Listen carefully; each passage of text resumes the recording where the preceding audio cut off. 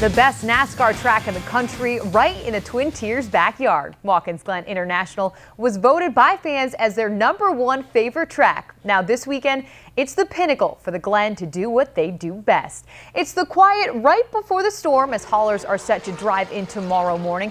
But there are some early bird fans already getting settled. Now the roar on the track won't return until Friday when NASCAR's K&N Pro Series East drops a green flag at 6:15. The Xfinity Series will start on Saturday. Then Sunday, it's time for the Cup cars as a Sprint Cup Series Cheez-It 355 at the Glen begins at 2. With the action going on this weekend, track president Michael Printup says he's proud of all the fan support. When you take on tracks like Indianapolis and Daytona International and Michigan and Darlington and Martinsville, some of the traditional racetracks across the country, I mean, we beat them all. And and if you look at market share, you might say that we're one of the smallest, but we are now the biggest, as you well know. We are now the wild card. I think that leaves a lot of credit for the win in the chase. Win it and you're in it. And I think all these drivers are coming here with a completely different attitude because, Jeff Gordon can win this weekend. Danica can win this weekend.